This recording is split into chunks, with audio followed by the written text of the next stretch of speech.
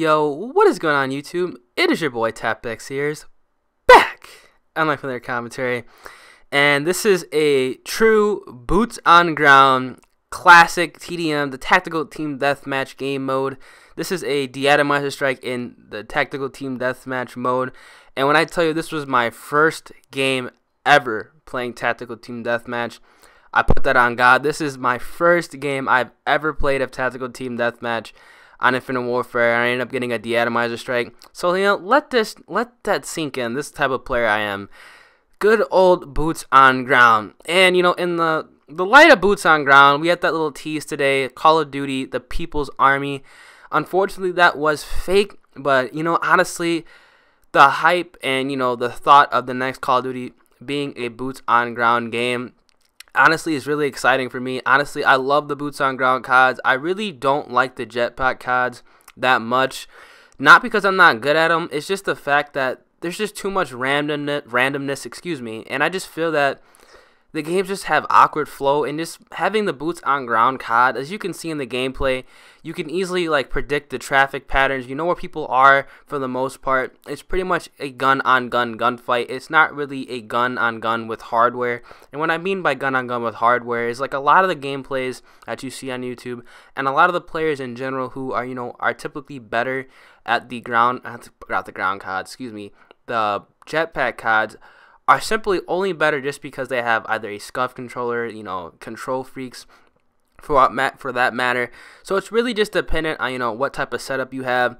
And back on the ground CODs, it really didn't matter. You can just tear it up with a regular controller, and you can still do the same in Infinite Warfare with a regular controller, but it's just so much easier, just playing with a scuff controller, or playing bumper jump or a claw for that matter, just because the thrusters are in the game, and it's kind of stupid not to take advantage of them, just because everybody else in the lobby is obviously going to be taking advantage of the jetpack. So you might as well just ride that train, and just pretty much use them yourself, because if you don't use them, you're pretty much going to get outgunned.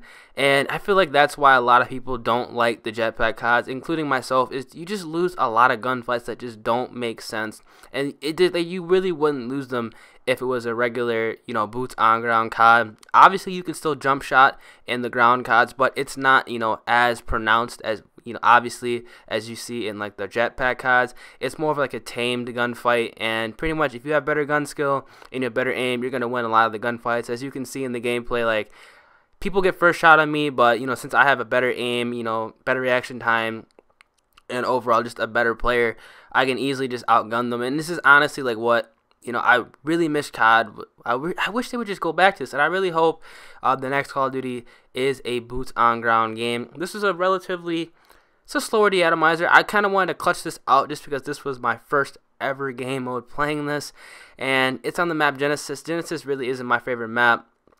It's just a little bit weird. People tend to camp on Genesis, as weird as that sounds. People don't really move. They sit in B room, and that's what they were doing a lot in this game. So that's kind of why the De-Atomizer Streak is a little bit slower. In the next couple of days, I'm going to be uploading an insane De-Atomizer I've been teasing on Twitter. I also have a couple other De-Atomizer Strikes that are actually really, really quick that I'm going to post on my channel. So I just wanted to mix it up a little bit. Boots on ground De-Atomizer Strike, in that classic team deathmatch, in the light of the new tease Call of Duty. So hope you guys enjoyed this gameplay, and just enjoy the carnage, man. I mean, boots on ground, dude. Honestly, boots on ground COD, I think that would honestly bring the community back. I really do. I think if they release a good classic boots on ground COD, whether that be Modern Warfare game, or a Vietnam based game, or a World War II game, I think it would definitely get the community back to, somewhat back to where it was. Get a lot of the OG players to come back to the series, because it's just a lot of new kids nowadays, and people don't really appreciate the boots on ground CODs. They call them a little slow paced, but they really, really were great games, and I feel like people are missing out, and they really should be able to experience what we had to experience back in the day. So it's been your boy TapX here.